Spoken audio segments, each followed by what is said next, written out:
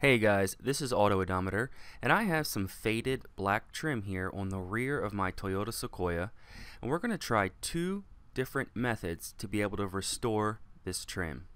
Just by looking at it, you can tell it's pretty dirty, so we do have some cleanup to do before we apply some of this trim restorer. So first step, we're going to clean this plastic trim with a vacuum, cleaning up any leaves or dirt or debris. Once all the loose debris is removed by the vacuum, you're going to want to take some alcohol or some surface cleaner to be able to remove some of the more fine dirt that the vacuum can't get. You are also going to want to let it dry before you apply your plastic trim restorer. Even after just wiping down half of the trim here, you can see how much the alcohol is actually wiping off. Now this is something you want to do for sure, just so whenever you apply the plastic trim cleaner, you have the best adhering possible. You can either let it air dry or do what I did and take a box fan and let it blow on the trim. Once it's completely dry, you can do a couple more alcohol applications to be able to make sure it's thoroughly clean. Take a look at these 4 different applications of the alcohol and see how much dirt was actually pulled up. Once you're satisfied with how clean the trim is, you're going to want to apply some tape. Now, in my case, I applied the tape in the center so you can see a difference between the transmission fluid and the back to black restorer. I also put it around the edges to be able to fully protect against the paint and clear coat. Alright, so let's get started with the manual transmission fluid. Now, as far as I know, it doesn't matter if you use automatic or manual transmission fluid. In my case, I applied the manual. You're going to want to get yourself a clean terry cloth, and then be careful because this manual transmission fluid is actually pretty runny compared to the trim restorer. Make sure you can get into all the grooves depending on which type of trim you're restoring. You're going to want to go back and forth and definitely do a couple applications and push it in as best as you can. Once you're all done, take a look at it, and man, that definitely looks really good. Compared to the faded plastic, that is much better. Let's go ahead and apply this back to black restorer.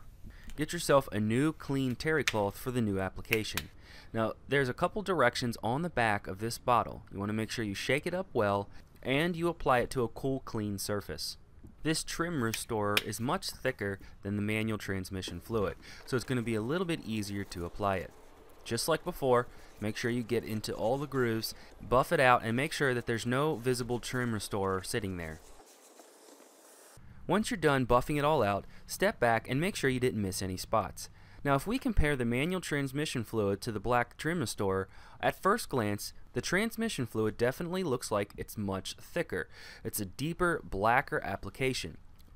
However, I do want to show you what it looks like 1 week afterwards. Even though right after the application, the manual transmission fluid looks really good compared to the trim restorer, we're looking to make sure that this stuff lasts.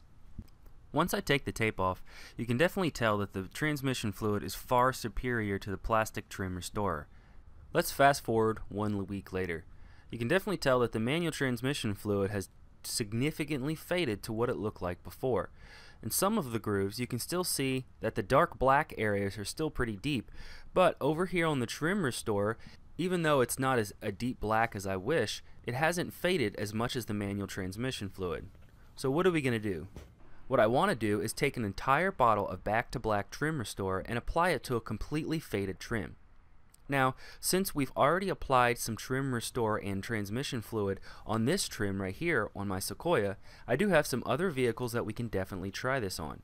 I do have a couple runner boards on my 4Runner and my Sequoia here, as well as on my BMW. I have a couple trim pieces that I can try. So if you do have any suggestions, if anything works better than transmission fluid or better than the back to black trim restorer, go ahead into the comments and let me know. If you like this video, leave a thumbs up, and as always, thanks for watching.